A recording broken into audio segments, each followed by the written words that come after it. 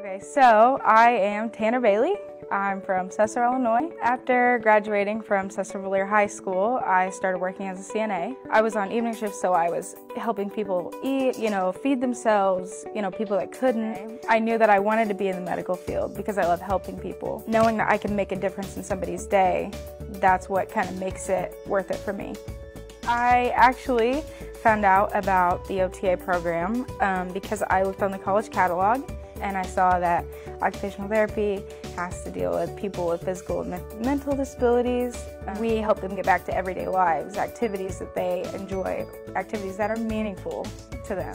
The training that I've received here at SICM has been unlike any other. My instructors are giving me creative ways to help my future patients that I'm going to be dealing with. The teachers that I've had, they actually are knowledgeable, and you can feel it that they care. So I am confident that the skills that I have attained here will befit me in my future as an occupational therapy assistant. I'm very confident in those skills. My name's Tanner Bailey, and I'm beginning my career as an occupational therapy assistant.